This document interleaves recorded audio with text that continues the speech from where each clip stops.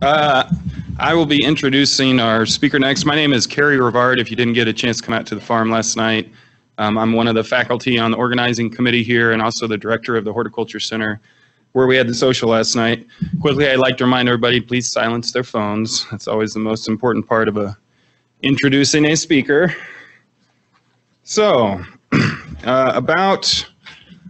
actually, I'm not exactly sure how long ago, but a long time ago, I was driving out to North Carolina to start graduate school out there. I stopped at a family friend's house who was also a professor at University of Tennessee.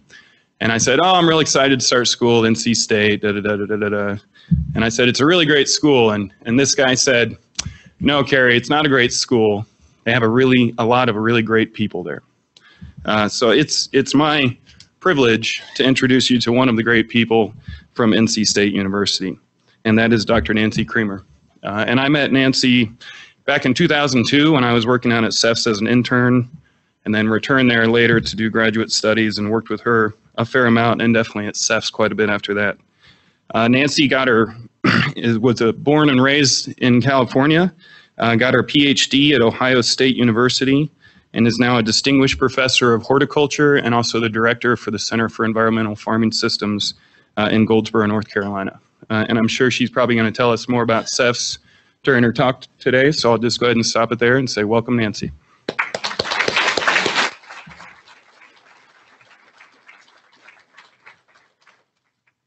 Good morning, everybody.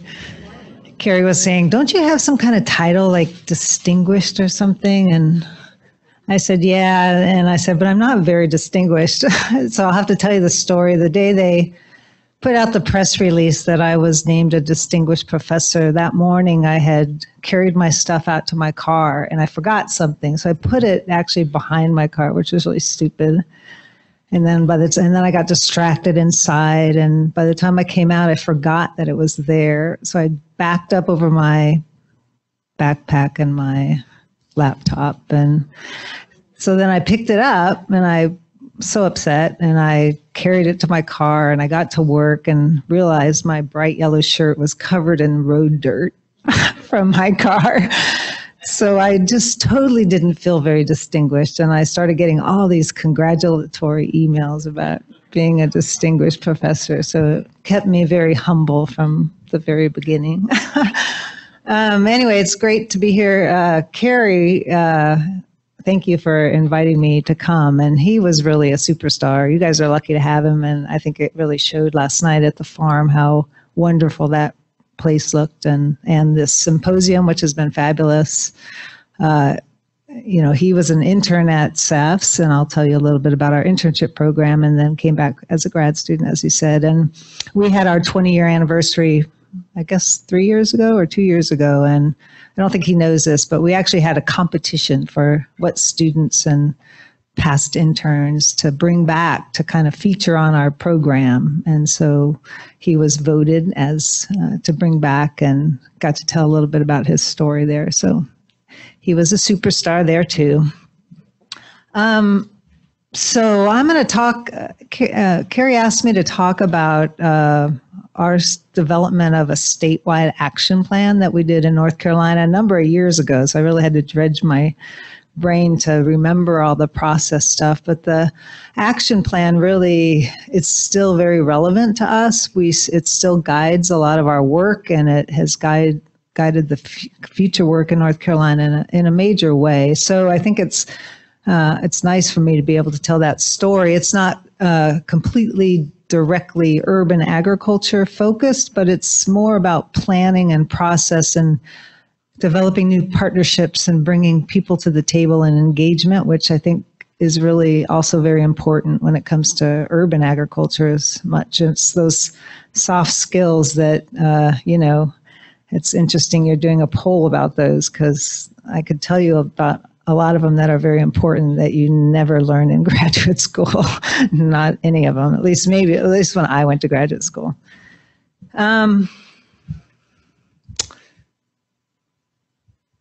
Page down does not work. That did not work.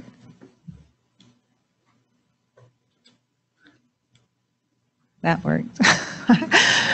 So I am going to tell you a little bit about our center and sort of how we evolved over the years from working on just production systems to food systems, and why we did that and why it's important, I think, in all of this work going forward, because it really is a revolution, right? It's really exciting to see what's happening across the country now. How we developed this statewide action plan, and if I have time, I'll talk about what other states can do to foster the development of a thriving local food economy. But I would like to make this interactive, so if you have any questions along the way, feel free to raise your hand and ask them, and I'm happy to do that. So as I said, we began 22 years ago, which was before local food systems was cool. So it's really nice for me to be a cool kid now. And really, we were focused on sustainable agriculture, which at that time was still really pretty controversial. In fact, our name, Center for Environmental Farming Systems, was because the word sustainable was too uncomfortable for people to say. And so this was our mission statement at the time, and you can see it's focused on the 3 tenets of sustainable agriculture.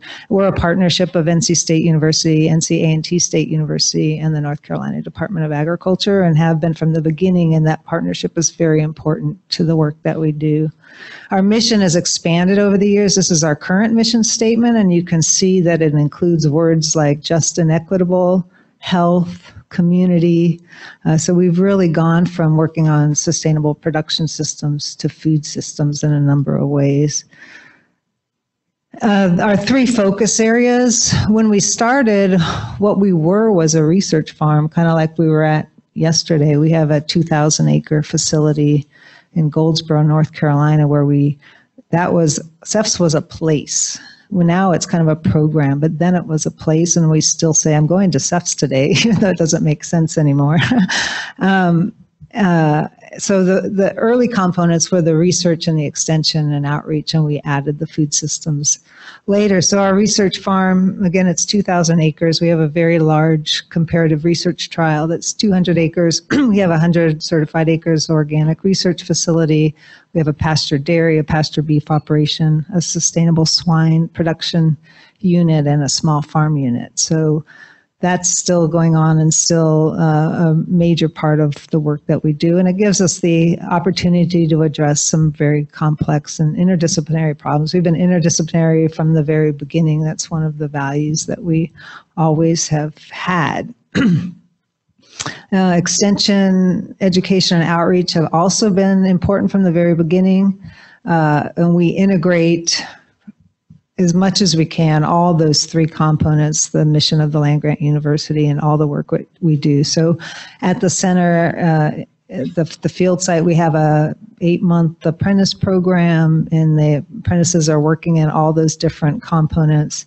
We have the 2-month intensive summer internship program. That's the program Carrie participated in. We do lots of workshops.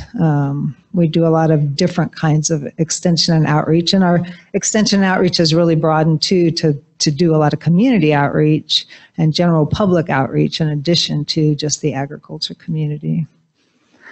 So what took us from production systems to food systems, and it kind of mirrors, I think our transition kind of mirrors the transition in this movement over the last a long time.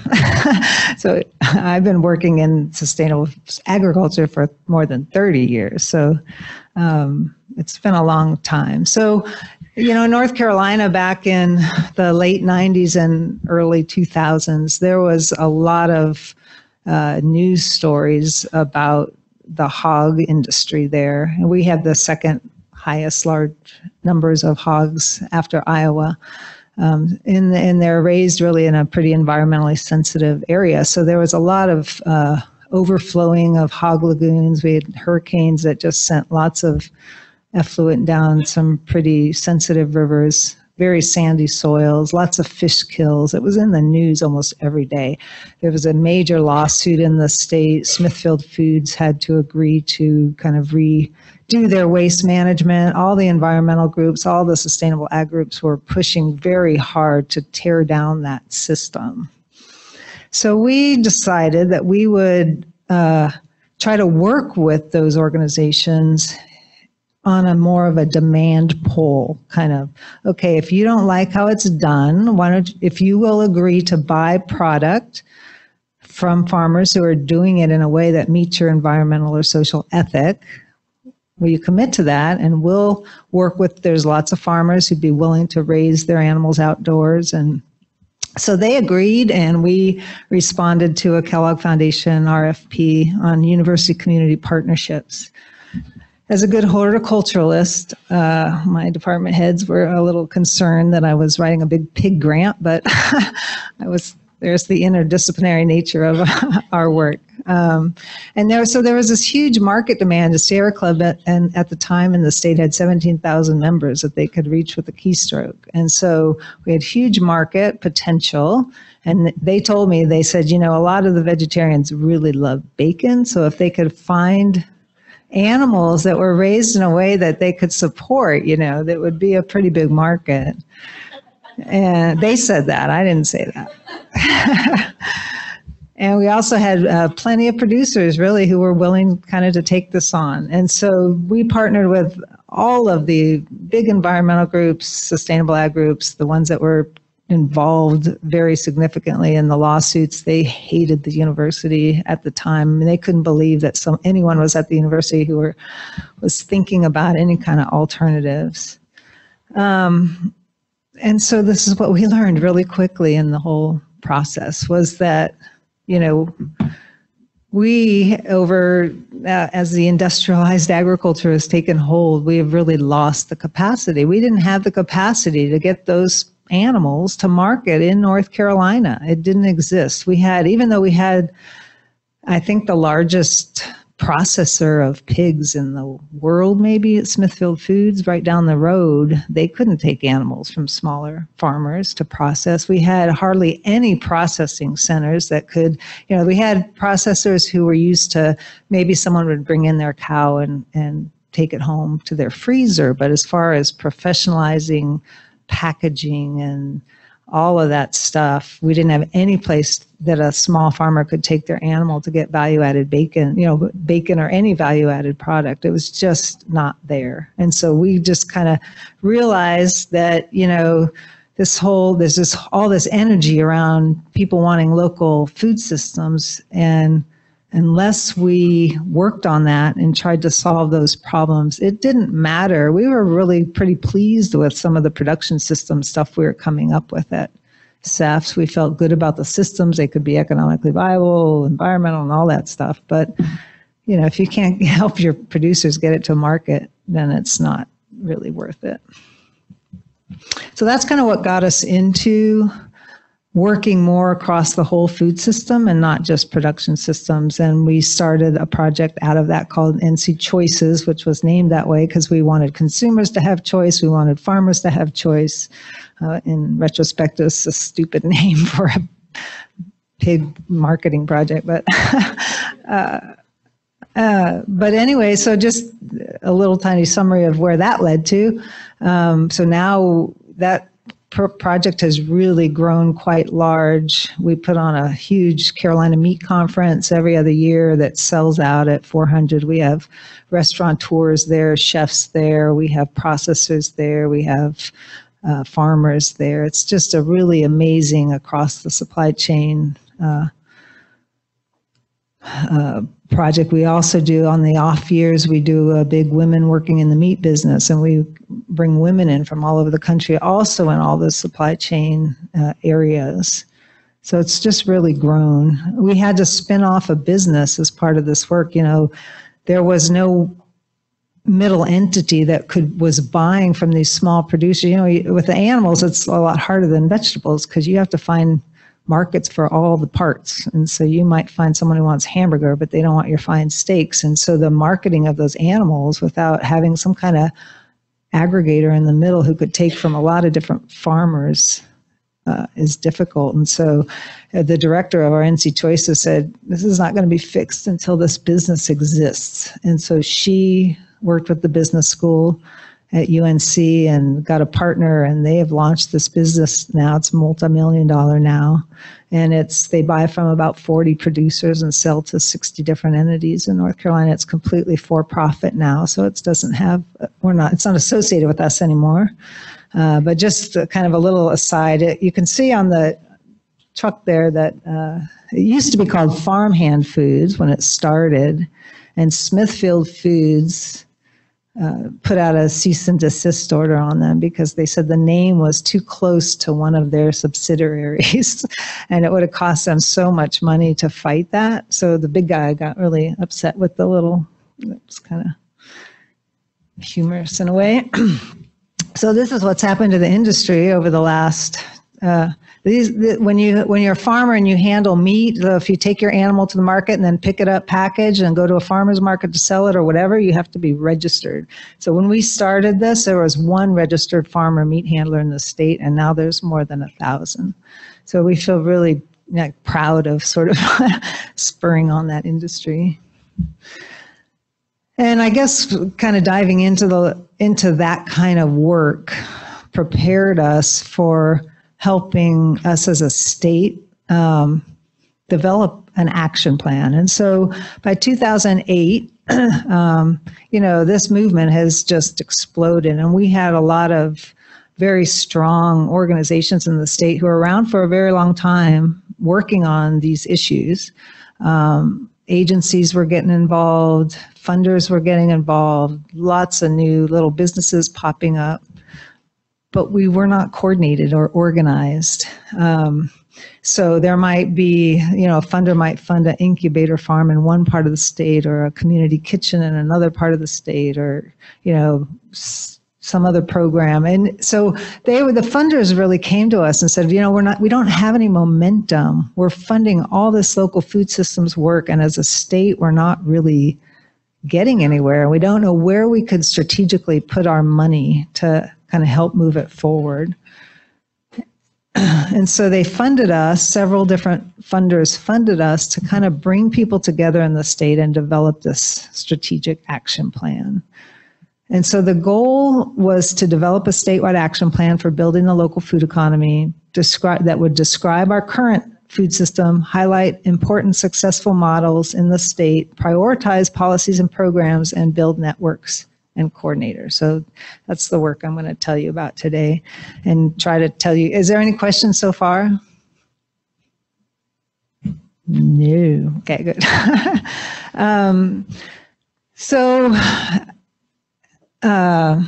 And I guess this work is something else we're really proud of, because the things that came out of the action plan have mostly been completed now. So we're working on a round 2, which I'll tell you about also.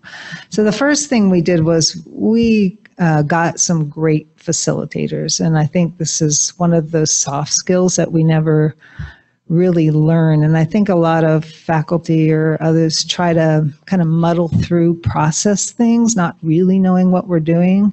And I think the best thing that we did with this was we hired professionals who actually know how to do process, and it made a huge difference to us. So we had a really great sort of map of where we wanted to be at the end of it and what all the steps would be going towards that. So this first step was to put together an advisory committee. Who has an advisory committee with that many people? Like nobody. But food systems are really complicated, and we knew it was going to be important. Like I said, there are lots of great things happening already, and we couldn't just as CEFS come out and say we're going to develop an action plan by ourselves. It had to involve and engage all of these different organizations where all the momentum was. And so by the time you get one of everything, right, you're up to 70 people or 80 people. I think we might have had 80 people in this advisory committee. And we kind of were like, this is crazy, but we couldn't think of, well, who are you going to leave out then? You can't pick who you're going to leave out. So we decided to go with it. And I think it was a really good in the end, a very good thing to do, because we got people involved in the very beginning. They felt like developing this action plan, they were part of it. It was theirs. It wasn't just CEFS action plan. It was everybody who was in, not everybody, but a lot of people. So the second step was to do some regional meetings across the state. We were going to do just 3. And I guess we were really amazed at how much interest there was, both in the urban settings and the rural settings. So we ended up doing 6 of them across the state. And the idea of these was to gather ideas for action, to catalog what was happening then in their areas, where they felt the gaps were, where there was energy around making a difference, and to get people to know each other. This was a long time ago, so these groups hadn't come together very often. And so we gathered a lot of information at these. And I put this last bullet on here. How many of you have been in meetings where you've been completely derailed by trying to define sustainability or local foods? Come on, I know you do. You have. And so, that tension is always there. And our facilitating team had just a wonderful way of dealing with that. Because especially, 30 years ago when we were trying to, any meeting we had was completely derailed by people wanting to fight about what the word sustainable agriculture meant. So I did not want to go there. But our facilitating team just had a great way to handle it in the very beginning. They just put up a big white sheet of paper and they asked the question, what does local foods mean to you? And people would raise their hands and say it out loud, and they would write it down, and they wrote down what everybody said, so people felt really acknowledged and that they got it out there. And then they did the same with sustainable agriculture. And then we moved on and everybody was fine. I was just amazed at how well that worked. I think nobody felt like we had to agree. I mean, the definitions were quite different, from being 100 miles to across the state, local foods. Nobody felt like we had to agree. It just really put it to rest. And that's where this kind of process stuff, I think, can be really important. Our third step was developing a working issue team. So we took all of the information. It was tons of information that came out of all the regional meetings. And we put together some really focused small groups of experts or people who were either impacted by or knew a lot about or were really focused on that area to work on those. And I can't tell you how many jokes we had about being at your wit's end and how the nitwits involved in the we made quite use of the wits term. But these small groups were tasked with, in a very short order, coming up with what we called game changer ideas. What was the next big thing in that particular area that would move the state forward in that arena? And that was another, I think, brilliant idea of our facilitators, because so many of these state action plans come out with like this huge laundry list of things that are all wonderful things, but there's not a lot of energy around getting them done because there's so many of them. You don't kind of know where to start. So we kind of made people figure out where they were going to start. And so the ones that came out, I'll just tell you what they were. The first one was what we called formalizing the initiative. This was like, how are we going to keep this work going after the grant funding and after the state action plan? And we did have hopes and kind of steered it in a direction of getting a legislated sustainable local foods policy council. The rest of them we didn't direct quite as much, but these were the 11 things that came out of all the discussion across the state that were important to people.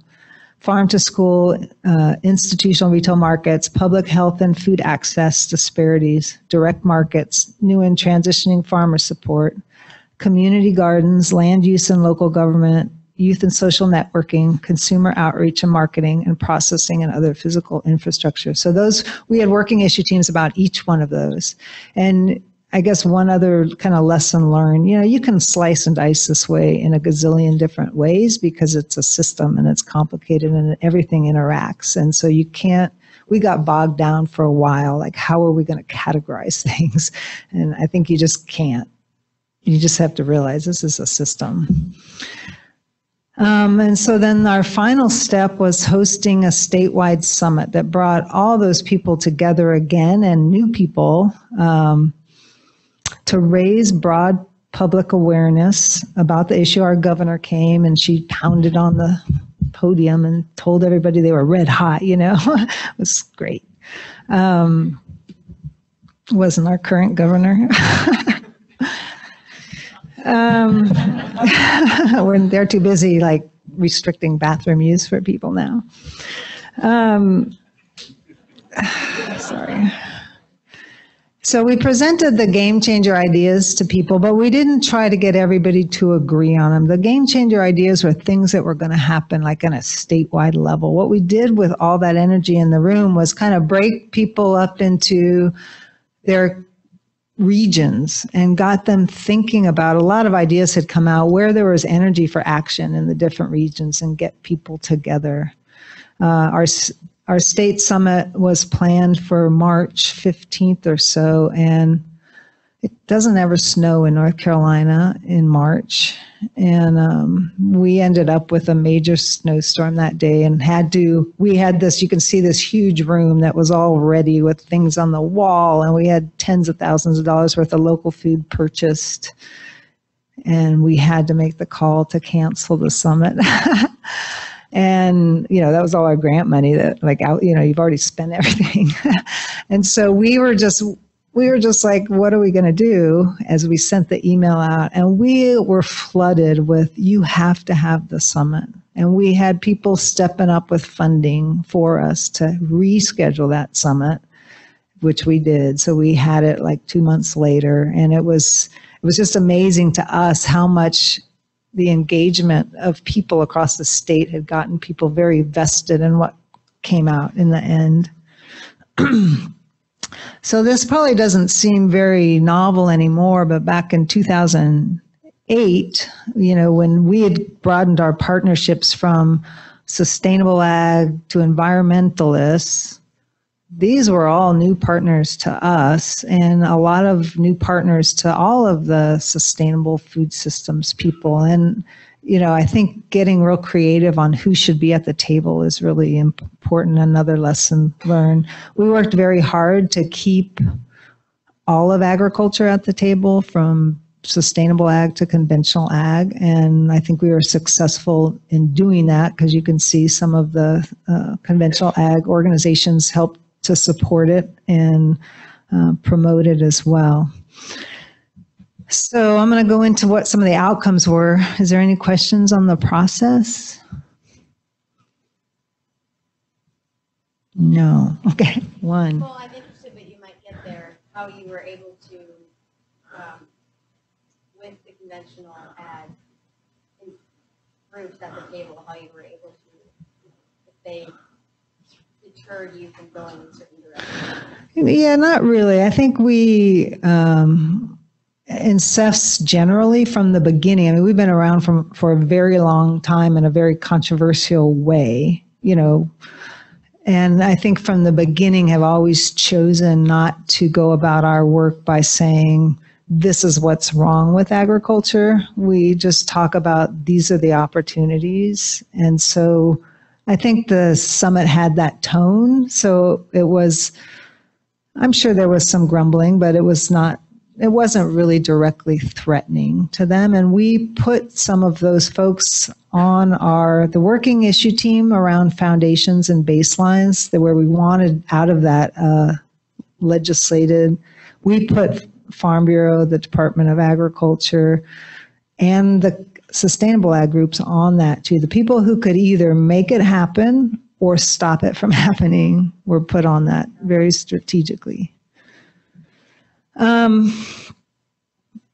So our action plan, I think, was a great thing that came out of it. It took quite a while to put together after all of that stuff. It's on our website. You can download it for free. It's about 150 pages. So we have the game changers in there, but of course we have the whole rest of it too. And we talk about, what's happening in North Carolina and the opportunity and all that. So feel free to look at it. Another outcome of it was, and another lesson learned is to have funders at the table from the very beginning. So we had the Golden Leaf Foundation, which was tobacco settlement money, at the table. And they, right after the summit, they put a $2.5 million out in a competitive RFP for any group to apply to do some of those game changer ideas. And they funded several of them, including the 10% campaign that CEFS ran, but they also did some infrastructure, market development, and they also funded the local food policy council. And they were on that working issue team. Blue Cross and Blue Shield of North Carolina Foundation, they've been a major funder of ours. Of course, they're very interested in healthy outcomes and lowering their insurance outlays because of all these health-related diseases. So they also did an RFP to fund things around access, things that could help health indicators. They also bought 5 tractor trailers for the Farm to School program shortly after that, and also helped to support one of the game changers, which was to get a community garden in every county in the state and get them networked together. So we did, it was quite difficult, but we did get legislation through and I love this purpose statement. You can take a minute to read it. It was a wonderful piece of legislation, and there were definitely controversies along the way, but because we had those people at the table, they were kind of fighting for it instead of trying to stop us from doing it. And so it had 27 members on it, Commissioner of Ag, Secretary of Commerce, State Health Director, CEFS, Extension, food banks, lots of the organizations that were involved, and mostly had 3, you can tell I'm talking about in the past tense. And so we addressed lots of different kinds of things. I think generally it was very successful in getting some important things done, both through policy, but also not so much in policy, just getting those people at the same table. One major thing that came out of it was the Department of Ag had been interpreting the rules around how many poultry you could process on the farm as being 1,000. I think it was 1,000. Joanna, is that right? And and there was a lot of angst in the community that was trying to process more poultry. It was just not an economically viable number for them to do that. And so getting everybody to the table and getting them to do a deep dive in what the policy actually said, they upped that to 20,000, which then brings it to an economically viable number. So there were some big wins along the way that didn't necessarily have to do with policy change. This is the first emoticon I've ever used in a slide presentation. But in, I don't know if you follow North Carolina politics, but, we had a very stable legislature for 100 years. It was stable in the Democratic Party, and then we had a switch, and lots of things went by the wayside, and this was one of them. And it was interesting because the reason this got unlegislated, we fought pretty hard to have the word sustainable in the legislation. So it was the Sustainable Local Food Policy Council. And conventional ag was okay with that, and we used the definition that was in the Farm Bill so many years ago. And it was unlegislated not because of sustainable agriculture, but because the folks who came in were really worried about Agenda 21, the UN sustainability. They thought this was somehow associated with that, even though the definition we used was 20 years before that. And so they unlegislated us. But the group is still meeting. We're still we're the Local Food Council of North Carolina. We just don't have a legislature. And we debated a lot we decided not to go with the governor's executive order because we thought it would be a lot more stable to be legislated, but that's not necessarily true if you're trying to decide. We also One of the game changers was this community garden in every county and networked, and the community garden partners now are now a 501c3 and have really moved that game changer forward. The North Carolina 10% campaign came out of the communications working issue team. The idea was to do kind of a fun campaign that would raise awareness and get people to start buying local food. So 10% isn't very much if you're already committed, right? But if you're a big institution and you want to dip your toe in, 10% is a pretty reasonable. There's a lot of barriers to doing it. So 10%. So that was the idea, that people felt there was this kind of almost oppressive, like the 100-mile diet, and you have to buy if you're going to buy local, you have to buy everything local. And so to try to bring new people in, that's why it was the 10% campaign.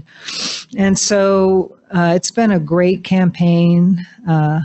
We've tracked, this website in real time. When you sign up for the campaign, you get an automated email that asks you, what's your size of your family, how much do you spend on food, and then every week you get an email that says, how much did you spend on local food this week, and it feeds into this website. So we're at about $69 million now, but it's more to raise awareness. We have 1,000 business partners that range from our first business partner before launch was Compass Group, which is the largest food service company in the world. They own Chartwell's and other food service. So they put all of their universities, school systems, hospitals that they have in North Carolina into the campaign for fruits and vegetables. So we had some really significant buy-in to the campaign. And one thing that was a great outcome of this is we asked Cooperative Extension, if we get the funding for the campaign, will you designate a local food coordinator in every county in the state, one of your existing agents, to help with the campaign? And so they agreed to do that. And so those folks do events in their counties. They can respond if they get an automated email. If a business signs up in their county, they can help with that connection.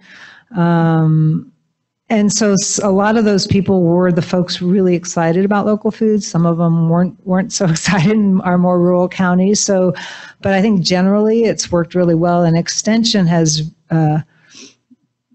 really transformed into being such a support for local foods. So they've now those folks are pretty much institutionalized. They came out and called Local Foods their new flagship program a couple of years ago. They've hired Joanna Lalikas, who's here somewhere in the back, as the flagship coordinator.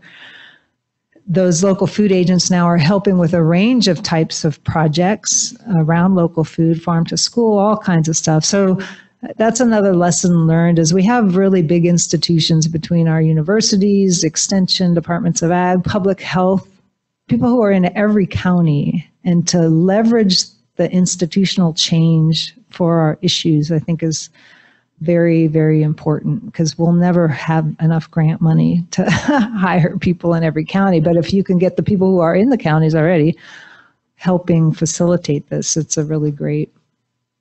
One of the game changers was to have a statewide teen network, kind of a council for teens. And so that's a very active and vibrant part of our programming now. And they're just a wonderful group of youth across the state. On Farm to School, the game changer was to develop a model farm to school pre-service training. So to get to the teachers before they're teachers during their training and teach them about farm to school. And ASAP got a grant and has done that game changer. And also, as wasn't one of the game changers, but because of the people who came together in the process, we were able to compete and were one of the first inaugural states for the Food Corps program, which is also focused on farm to school. Our institutional market game changer was to do a model big institutional program with Fort Bragg, our military base. And so we got a $3.9 million AFRI grant to scale up local food supply into military and also a big grocery chain in the state. So that was that game changer. Our county government and municipality support. The game changer was to get a state procurement goal established. We were not able to do that, but we found a lot of different ways to help local governments do, a lot of them have joined the 10% campaign. People have resolutions. They've done incubator farms. We have a local government toolkit. So just trying to support on a local level them stepping into this. So most of these lessons I've already talked about. Pay attention to process, have good facilitators. Don't shy away from being inclusive, even if it means you have advisory committees of 80 people. Don't underestimate the interest both in rural and urban areas. Diffuse tension early in the process. Engage people along the way. I think that's been really important for us getting all the game, not all, but a lot of the game changers done because people wanted to see them happen. Don't get too bogged down in how to categorize things. I think I've said all these things. Having funders at the table from the beginning, I think, is an important thing. So where are we now? And I'll just do for like another couple minutes. I think I have till 10. So Blue Cross and Blue Shield, as we kind of got a lot of those big ideas done, they were interested in doing another round of action planning. What are the next set of game changers? And so they've funded us to do that. And we're taking a very different approach after lots of different conversations.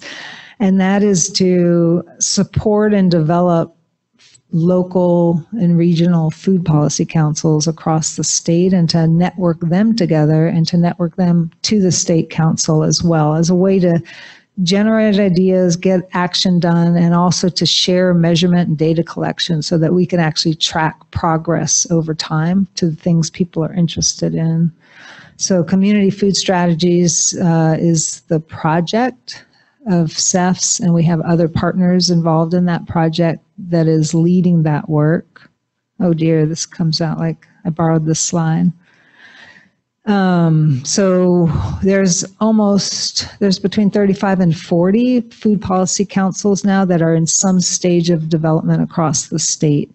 And the community food strategies is working to provide technical assistance, training for them, support, facilitation services, and also working with the state council so that we can support the council so that there's policy ideas flowing back and forth. So some policies can happen at the local level, some need to be at the state level, and so to have a communication way to deal with that. So they've developed a lot of different toolkits to help the support of local food policy councils.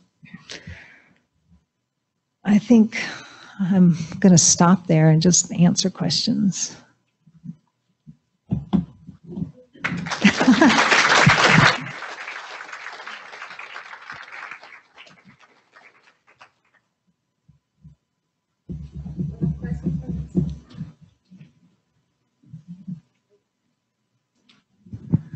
I just wondered if you could comment on like the regulations for the meat processing. It seems like from what I've read, there's a one size fits all for the very massive operations. And then when you have these smaller operations, they have difficulty, having the volume to meet the regulations. Yeah, that's true. Now in North Carolina, we have two inspection processes. So there's the federal inspection and regulation process if you're going to ship out of state, but our Department of Ag also does a state regulation.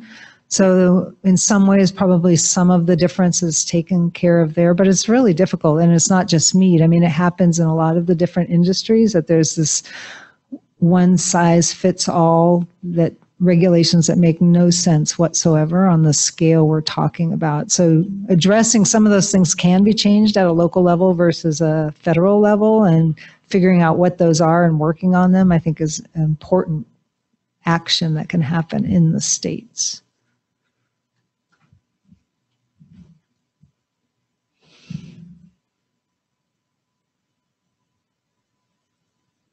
What were some of the outreach strategies that you used to engage a diverse audience in your network and all? I think just,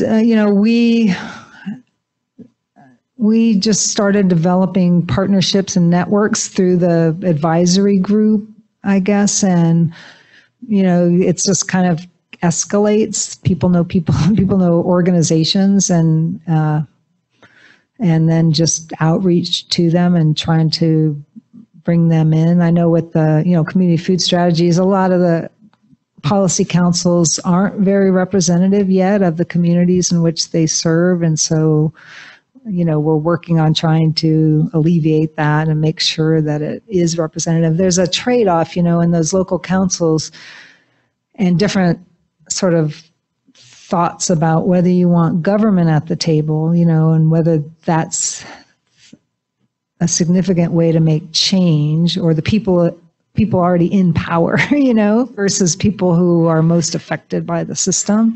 And so I think getting a mix of those type of people is probably the best thing to do, but there's different sort of strategies and ways to think about it.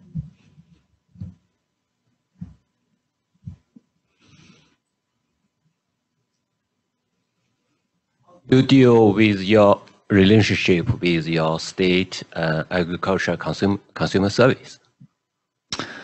Well, they're a partner of ours, and they own the research facility where we are. The Department of Ag in North Carolina owns a lot of the research facilities. So they've been a partner from the beginning, but they're not. But when that partnership started, it was really about the research station. And so that part of it goes really smoothly. The part where now we're doing marketing and working a lot with farmers and institutional, there's been tension, I have to admit, because I think there's a lot of areas where they feel like that's theirs, and they think about us at the university should be in a very traditional extension role and research role versus working on big local food systems projects. The marketing campaign, the 10% campaign, you know, they have a Got to Be NC program, which is their, you know, trying to get people to buy North Carolina projects. So they were very, what's the word? They weren't excited about our 10% campaign. And we kept saying to them, we're just an amount. When people engage, like our website says, okay, if you want 10% local, here's how to find it. Go look for Got to Be NC. We thought it made so much sense and that would really help them, and we could market together, but they just were never really interested in that. They felt like it was competition. So I can't tell you, in some parts of our CEFS work, it works really well, and some parts not so well. Is anybody here from Department of Ag?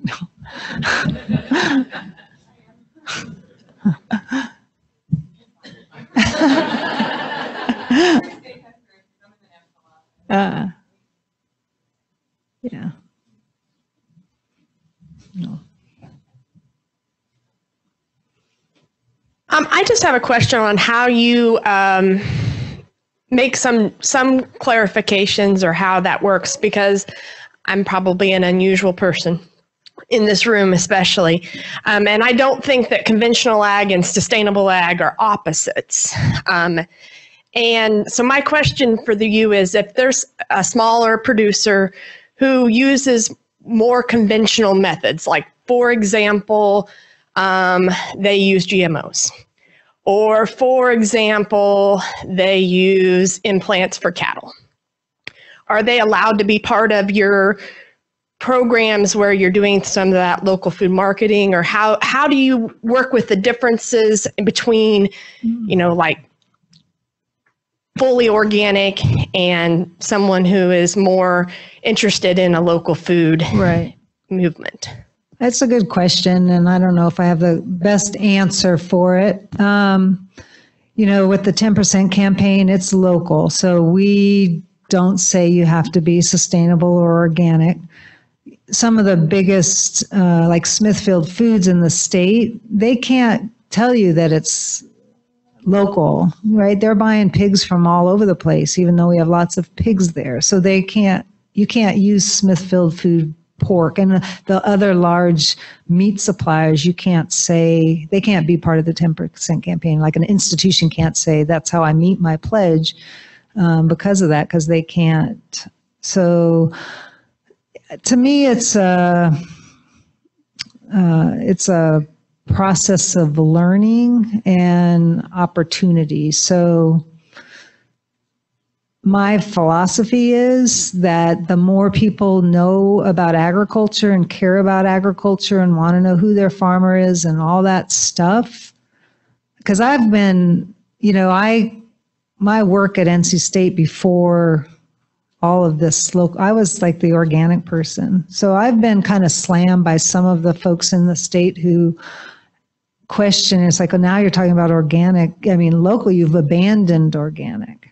And I'm very committed to sustainable production systems and organic agriculture. And the way I think about it is once consumers become aware and start asking the right questions, they may end anywhere, but they generally migrate on that continuum towards more sustainable systems. And so I think that's a really good thing. So I don't have any conflict in kind of bringing people in a wide tunnel. And I think for producers too, a lot of them are interested in making changes if the market were there, and that's how you get the market there. So I don't know if that's a good enough answer. But we don't try to be the sustainable police or anything and say you're in and you're out. We don't do that. Well, I think that message of inclusion seems like a great place to stop and go have our break. So let's all thank Nancy for being here.